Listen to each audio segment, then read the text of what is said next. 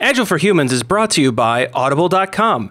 Get one free audiobook and a 30-day free trial at www.audibletrial.com/agile. Over 180,000 titles to choose from for your iPhone, Android, Kindle, or MP3 player, including Scrum, The Art of Doing Twice the Work in Half the Time by Jeff Sutherland, and Crucial Conversations by Carrie Patterson. Visit www.audibletrial.com/agile to enjoy your free audiobook today. Processes and tools dominate today's Agile discussions, but we are devoted to the individuals and interactions that make it work. From the beginner to the veteran practitioner, we have something for you. Welcome to Agile for Humans.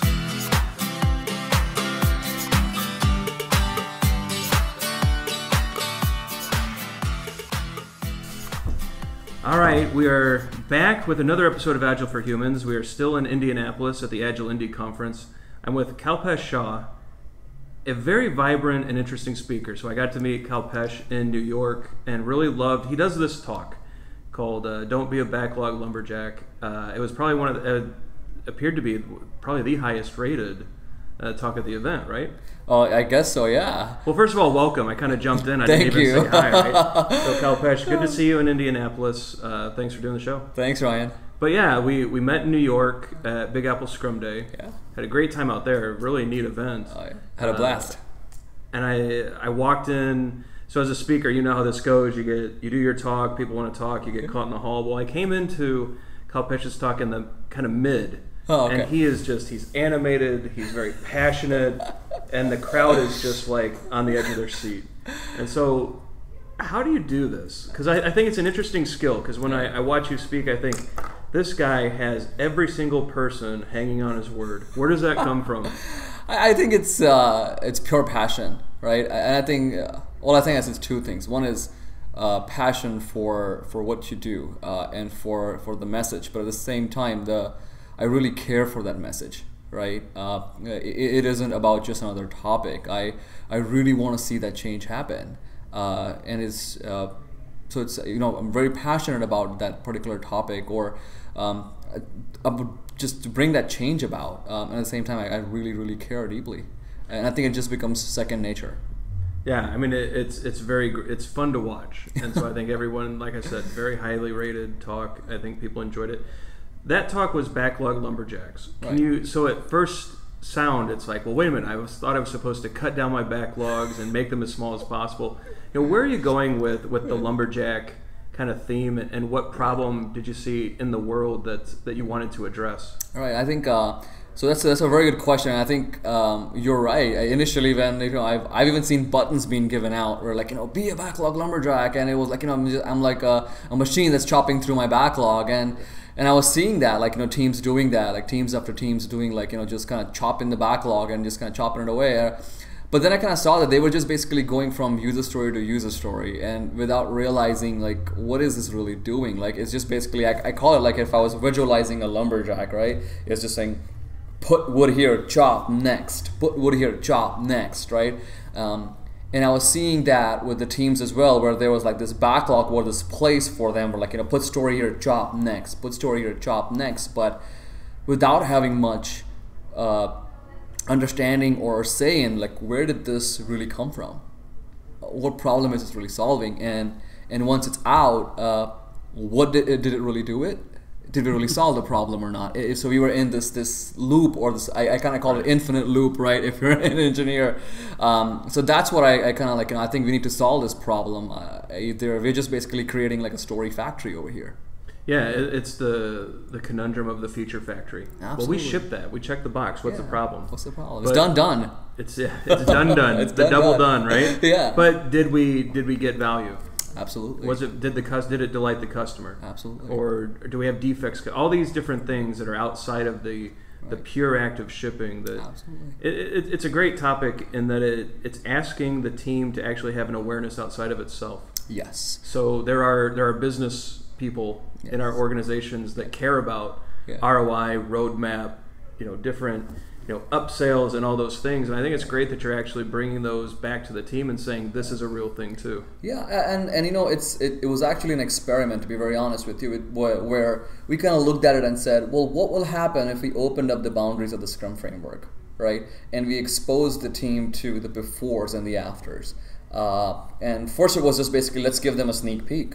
And then let's see how they interact with this thing. And you know what, Ryan, we kind of saw that yes, given the opportunity, they wanted to participate. They wanted to see how the users were using their product. They wanted to see where it was coming from. And yes, they did care about whether it did it or not for them, right? So, yeah. It's interesting. When I see a team whose morale is low, and I think we've all coached teams where Absolutely. you see that the body posture is kind of slumping and people aren't excited about the work. One of the first questions that I tend to ask is, well, have you seen the customer use the product? And what's amazing is the majority of the time the answer is no. No, yeah. And so what we actually will do is exactly what you said. Take that end cap off of Scrum. Right. Have the team actually go and see a customer either get delighted, which you hope, Yeah. or not be happy, but give very good feedback. And suddenly the energy of that team just raises up. It's Absolutely. like, we have an outcome. We're doing something cool. The customer's happy. Or we have an outcome. The customer's kind of happy. They'd like these 3 things that we didn't think of, had no clue about. Let's go make them happy. Absolutely. And it seems to me, at least in my experience, to be a very easy way to get that morale and some of that camaraderie and that excitement about the work back. Yeah, absolutely. And what they are then able to contribute in a very educated manner in the whole prioritization exercise. So if the product owner brought something to the table, they are coming to the table with an intellectual debate on why is it that important? What problem have you seen? Because when I was there, I saw this, and you need to solve this problem. So it really becomes, they're now participating in that value conversation, prioritization by value, right? Sure. But you kind of mentioned where we take the teams and show them what's really happening. I know some of the organizations which have intentionally built time for engineers or team members to see the way the users are using their product. I'll give you an example, the concept I call this is user exposure hours. So I basically always say is that every 4 hours every 4 weeks you should spend time observing the users, right? I know. I believe Zappos has this concept where once a month their engineers listen to a customer, or actually answer customer service calls or respond to customer service emails, because that's where they really get the feeling of the connection with the users. And I know Intuit has this program called Follow Me Home, and where they actually take the engineers to the home of some of their actual users they have solicited to kind of just sit there and watch the user actually using their product in their environment. And let me tell you, that's very enlightening for them. Yeah, it's what we're all about too, right? It's these short feedback loops, getting the information about your product. But it's amazing that we're, and I've seen this too. So it's not a knock on any one thing, or it's just a general observation that this is still not happening. It is, yeah. Even though we're agile, right, or we're following a process, or we're trying to be agile, we're doing, being, thinking, whatever you want to call it, but we're not getting rapid feedback from a customer. Right, and because you know what, it's going to affect our velocity. That's the question that I hear. We can't. We don't have time to talk to the customer. Exactly. We don't have I need to ship all this stuff. You don't have the time to do that. And and my answer to that is just for spending that 4 hours, you're going to get 40 hours worth of saving. Sure. Because then they will really know what problem to solve for. Once an engineer has actually seen the problem the customer is facing, that team member is not going to ask for acceptance criteria, because that person has actually experienced the problem that the customer was having, right? And they know how to basically go about it, right? The conversation wouldn't be about acceptance criteria. The conversation would be about, this is how we should solve this problem. Well, it's interesting. I was able to talk to Josh Karyevsky before he took off from AgileIndy, right? And he actually, the nomenclature around his story, he's shifted it a little bit. So he actually calls a story, it's now a problem to be solved. Problem to be solved. That's fantastic. And I think that kind of language feeds directly into your point that it's no longer some talk about a mythical thing. Right. This is a real problem that we have validated. Yes. Like we can call it a problem because we know the customer has either shown us that it's a problem or we observe them having trouble. Absolutely. And I think that just shifting that mindset a little bit, or that nomenclature around it, now all of a sudden it's inherent. Yeah, absolutely. To actually go see the customer. Go see, and I'll tell you, and I always say this, that do you know what's the best form of communication? And it's not written, it's not verbal. Experience is the best form of communication. Sure. If they experience that problem, if you walk a mile in their shoes, trust me, you will not be asking for user story or acceptance criteria. You're going to go back to your desk and actually try to solve that problem. Right. Yeah. Well, how often, I mean, do we find that even as coaches, right, we're reluctant to eat our own dog food? Yeah. Right. And so why should it be any different for teams where they know the practice, they know what could be done to help identify the problem, but they don't. But then you put them in another person's shoes, you give them that empathy for the person that they're trying to solve that problem for, and suddenly creativity and innovation flows. So absolutely, it's very powerful talk. If you have a chance to see Kalpesh give his lumberjack talk, I highly recommend it. I think you're going to be in Columbus. Yes, for Path to Agility. Yes. Yep. Are you giving the lumberjack talk? Well, it's actually it's on a similar line. It's outcome over output, how to take your team to the next level of awesome. Perfect. And I'm actually sharing a case study over there where we experimented, where we opened up the boundaries of Scrum framework and we exposed them to before and after, and how the team dynamics completely changed, right? How the motivation completely changed, and these were like 12 Scrum teams. There were Scrum in, and we just said let's open up the boundaries and see what happens. And so I'm sharing the findings in that talk. Very cool. So it sounds like it's right along the same lines with some real world case study information. So I think that's going to be fascinating. I know a lot of Agile for Humans listeners will be at Path to Agility. Well, I'm looking forward to seeing them over there. I hope that all of you will check out Kalpesh's talk. I will be in the room as long as we're not scheduled at the same time. I hope so. So I hope one of these times we're actually not like counter scheduled. But yeah, the lumberjack talk or the output over outcome, that whole discussion is fascinating, and I think you do it very well. Thank you. Here at AgileIndy, you brought forward another idea. Can you go into that just a little bit? Absolutely. I brought a cool new technique called stand-up poker. Stand-up poker. Yes. Okay. And so that was basically where the challenge was, like, I was going to stand-ups after stand-ups, and the teams were kind of going around, right? Just basically just blurting their updates, no impediments, just kind of like, next.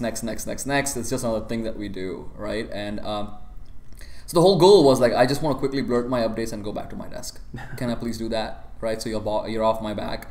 And it was just another checkbox. I mean, yeah, we did it, and we were losing an opportunity of such a fantastic gathering in the morning to kind of plan our day. So it was basically just sending into a status update and not like planning for the day, right? So I was in one of the stand-ups, and they just kind of went through their updates, and they were about to leave, saying that we're done in 7 minutes. We're so agile that we're done in 7 minutes. We don't even need 15 minutes, right? Somehow that speed was a gauge of their agility. So I said, can we pause for a minute and I asked, well, how confident are you guys that you guys will meet your sprint goal by the end of the sprint? And can you give me like a fist of 5 or a 0 to 5, right? Sure. And then it became really awkward in the room, and everybody started looking at each other. And do you know what the question would be on their mind? What's our sprint goal? Oh no! Oh no! I know it took a bunch of stories, but what is our sprint goal? So my question was, what are you guys sprinting towards, right? Oh, no. And somehow the Scrum Master, right, he got freaked out a little bit, and he said, like, stop! Yesterday I was sharing a cartoon. It's like, I summoned the power of my certification. I am a CSM, and this is not one of the 3 questions you ask in a stand-up. And I said, like, calm down, buddy. I'm friends with Agile Police. Summon the power of my CSM. CSM. This was not, this is not one of the 3 questions you ask in a stand-up. I said, yeah, that's fine. Let's just. So what do you guys think? And it's like, well, what's our sprint goal? Well, I said, for right now, let's just say that you have to finish all the stories you signed up for, right? Sure. Because they're just so disconnected, and that was another thing. Like, it's so disconnected, right? The story that we picked up. So they gave their like, okay, well, I said, well, okay, so they're like, well, what's a 5? Well, I said 5 is basically you'll be done in time for happy hour, right? 4 would be like, I'm kind of liking where it's going, but we need to pick up a pace. 3 is like, we need to like do seriously something about this thing, right? We gotta drop a story or 2 or something, right? 2 would be like, now we're in really trouble. We need to really cut our stories down. 1 was like, we have no clue what we're doing, and we'll be lucky if anything gets done. And 0 would be like, just cancel the sprint and call the Agile shamans because our sprint commitment goals need to be exercised. So let me see if I can guess. You did not get higher than a 2. So you bring a very interesting point. So there was a category of team members who were high, sure. And then there was a category of team members who were low. You want to guess which would be high and which would be low? Devs were high, testers were low. Right on the money, absolutely, right? Because, and when you kind of went around and said, like, okay, you guys are showing like a 4 or 5, right? Why? It's like, well, I'll be done with my task by the end of the sprint. Yeah. I'll be done with my story. I'll be done with my tasks. And so I'm like, yeah, we'll be. And then the QA guy is looking at them, it's like, well, you are, but have you thought of me? Uh-oh. I will get everything at the tail end. You give me a second last day of the sprint. And then I'm basically rushing through this thing, and this thing never gets done. Either I'm rushed or things get carried over. Right? And we never get stuff done that way, right? And so it was like, so it completely shifted their mentality from I will get my task done to we will get to this finish line, right? So sure. So once the confidence were given out, we said, well, why do you feel a 3? Why do you feel a 4? Why do you feel a 2? Then I said, well, let's facilitate a conversation of what does it take? We are at the aggregate 3 right now. How can we get to a 5 by tomorrow? What should we do today to go from a 3 to a 5? And then the team automatically started like planning it out. Okay, you know what? I'm working on 3 stories right now, but this one is really close. I'll give this to you for testing by noon. How is that, right? Nice. So at least can we kind of get the ball rolling? And so it kind of started that conversation. So from update, it went to like planning for their day. But planning not just for the day, planning to win. Plan to finish that sprint goal, right? Nice. And that was very like, wow, I think something really magical just happened. Right? And it was very easy. I mean, it wasn't about like looking at a burn down chart or updating our tasks to know where we are at. It was just simple gut feel, because that's all you can get. You could be updating your tasks every single day and accurately, and it still wouldn't be a right gauge of like, will we make it? Well, I'm not sure. Things could blow up. Yeah, there's always the unknown out there. Exactly, right? So this was, and that's how stand-up poker came about, right? So there's like, oh, this is actually a really cool way of doing it, and everybody gets to talk. And I always ask this, like, in the audience, I ask, like, because I actually make them do stand-up poker, and I ask them, like, what's your aha moment? And one of the things that really consistently has been called out is like, you know what, this is an excellent way for even introverts to kind of call their voice out. Sure. Right? And it's kind of a level playing field. Like the card gives a voice to everybody. Right? So that the rock stars of the team or the alphas of the team can't like overpower. Like, no, I have a voice and I feel it too. Yeah. Right? And this is the reason why, right? And it can really ground the team. So it's a fantastic technique to kind of make your stand-up more engaging but more valuable. And one of the things also, it's also like an impromptu retrospective if you look at it. Right, where the team is like, rather than waiting for retrospective, saying, okay, yeah, you know what, I got stories really late in the sprint and I couldn't really test it, we should do it better next time. Rather than that, we're like, well, let's just do it today. How are we going to get better today? Rather than waiting for that retrospective. Yeah, it's a very powerful practice. I know that even in the retrospective world, people they're playing around with the idea of continual retros, where every day you put a post-it above or below the line. Yeah. And I think that's actually where things will shift. It's great that you're bringing that to the stand-up. Yeah. And actually incorporating the sprinkle, which I think they did add the 4th question in the 2016 update. Oh, they did, huh? So I think they actually do ask yeah. Some question around, is the sprint goal in jeopardy, or are we going to get it? I think it's a good addition, but I think the idea that the introvert has the card. Yeah. So perhaps you have the 10x developer, right, who is always, everything's a 5 because I will save the day, and whatever that mentality is. We have that tester that can throw the 1 and say, no, your stuff's buggy as all get out, and I fix it all in the last 2 days, and that's why we ship. That's a rich, that conversation is probably not a good one. But the fact that you can actually bring everyone to the table, everyone gets a card, everyone gets a vote, no card goes over another. And it's a very democratic way to manage. Absolutely. I like that. That's a very good way of saying, yeah, absolutely it is, right? And it makes it very engaging too. It's not like, well, did you update your task yesterday? Oh yeah, you know what? But what do we really feel today? But it's also like a good feeling of like, like really, where does everybody else feel where they are, right? They're working on the same thing.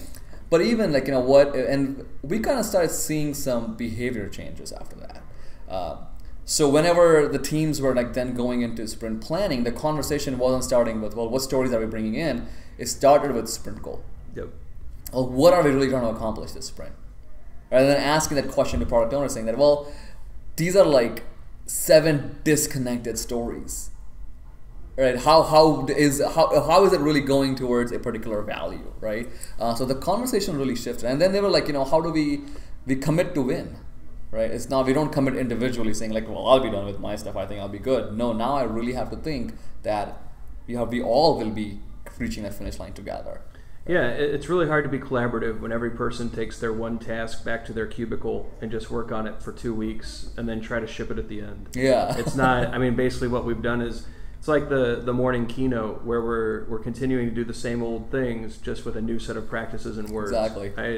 I think that's just such a great point to make. And it's too common. It is. I mean, it really is. We've talked on past podcast episodes where it's the difference between a golf team and a basketball team. Right. Right. A golf team, you play your own ball, right. and you're really just trying to get a low score, and then they add it up, and your team, win, lose, or draw, it was an individual effort each way.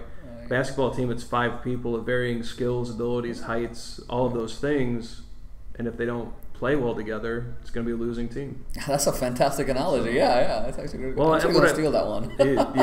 You can have it. I'm sure I stole it from someone else, but. What I like about these practices, whether it's the backlog lumberjack, the outcomes over output, over the output, or even the stand-up poker, is that I feel like whenever you're talking about these practices, it's really trying to get that collaboration back. Yeah. And so I think that's a great part of your practice, and I really appreciate you sharing that with the Agile for Humans audience. So. Yeah. We are coming up to that 20-minute time box.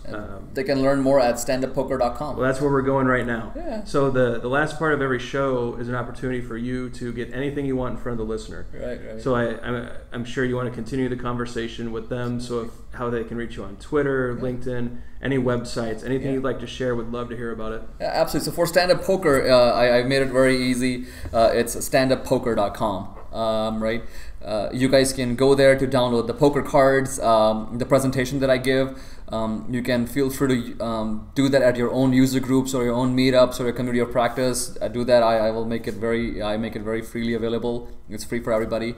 I tweet pretty regularly at Agile Bright Spot. So that's my handle, and I'm also on LinkedIn. So there are all different ways to reach out to me. So I'll get links to all of those resources in the show notes. Absolutely. We'll make sure the listeners have every opportunity to check it out. I highly recommend it. And if you are at Path, I would go see Kalpesh, as long as he's not conflicting with my talk. No. Actually, go see him anyways. I'm all over the country this year. You can catch me at another one. I'm sure you are too, though. Yes, I am. We keep bumping into each other, but it's great to see you again. Yeah. I really appreciate you doing the show. Thank you so much, Ryan. I really appreciate the opportunity, and good luck to your audience. Yeah, thank you. Thank you. Thanks for listening to Agile for Humans. Let's keep the conversation going. Drop us a question on Twitter @AgileForHumans or visit agileforhumans.com.